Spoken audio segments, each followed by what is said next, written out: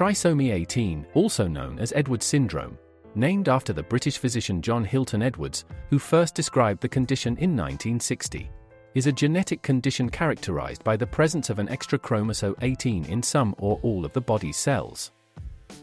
This additional genetic material disrupts normal development, leading to a range of physical and intellectual disabilities.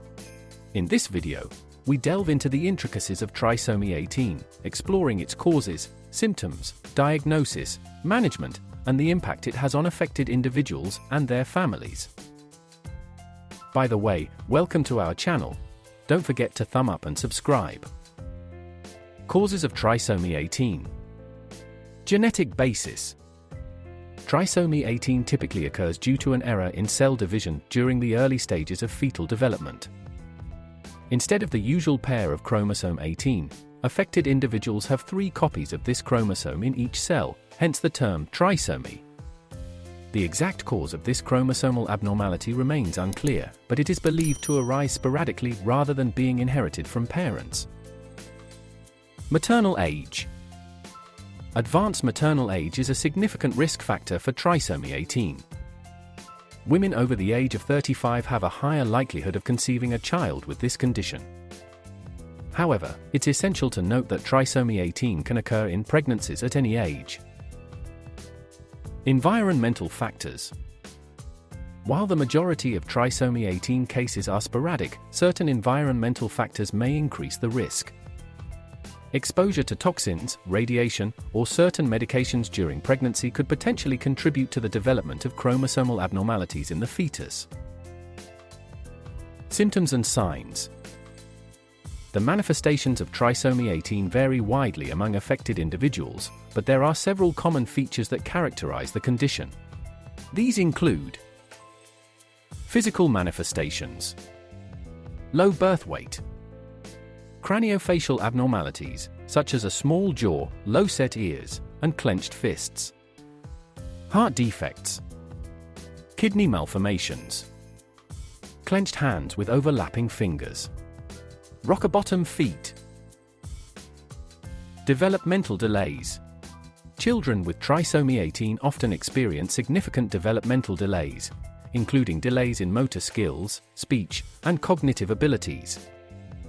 Many affected individuals have intellectual disabilities and require ongoing support and intervention throughout their lives. Cardiac abnormalities.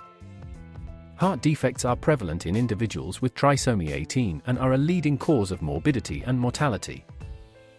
These abnormalities can range from structural defects, such as ventricular septal defects and atrial septal defects, to more complex cardiac anomalies requiring surgical intervention. Diagnosis and prenatal screening. Detecting trisomy 18 early in pregnancy can be challenging, but advances in prenatal screening and diagnostic testing have improved detection rates. Ultrasound examination.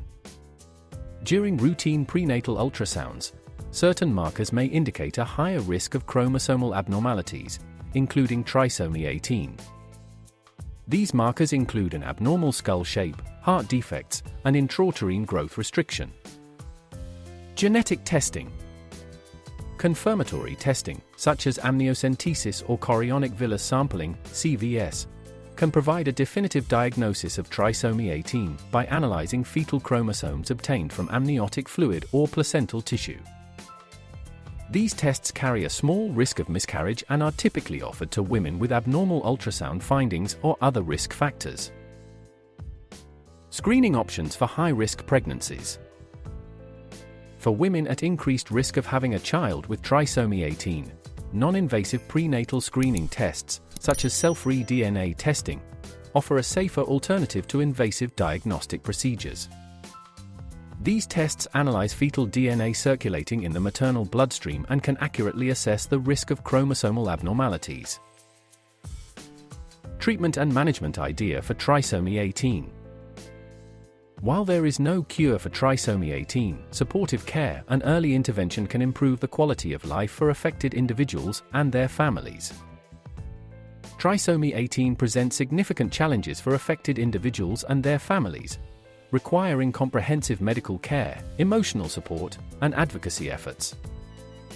Despite the obstacles, advances in medical technology and research offer hope for improved outcomes and better quality of life for individuals living with this condition.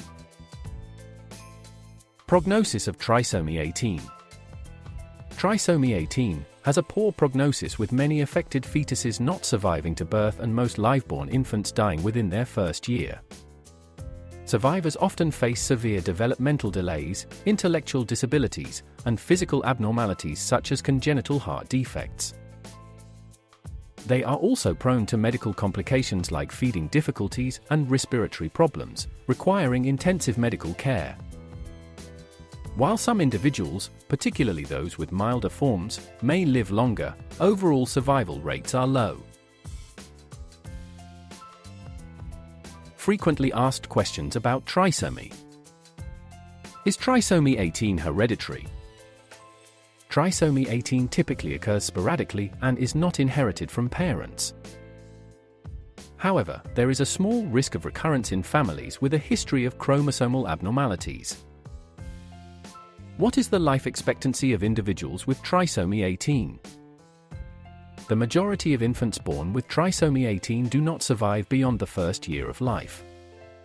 However, with advances in medical care and supportive interventions, some individuals may live into childhood or adolescence. Can trisomy 18 be detected before birth? Yes. Prenatal screening and diagnostic tests, such as ultrasound examination and genetic testing, can detect trisomy 18 during pregnancy. What are the treatment options for trisomy 18? While there is no cure for trisomy 18, treatment focuses on managing symptoms and providing supportive care to improve quality of life. How can families cope with the challenges of trisomy 18? Coping with the challenges of trisomy 18 requires a strong support network, access to medical and therapeutic services, and open communication with healthcare providers. What are the main differences in prognosis between trisomy 18, 13, and 21? Trisomy 18, trisomy 13, Pator syndrome, and trisomy 21, Down syndrome, all are genetic disorders caused by an extra chromosome. Trisomy 18 and 13 lead to severe health issues and high infant mortality, with most not surviving past the first year. Trisomy 21 causes intellectual disabilities but has a better prognosis, with many individuals living into adulthood. Each condition affects a different chromosome, 18, 13, and 21, respectively. Thanks for watching. Take care and stay safe.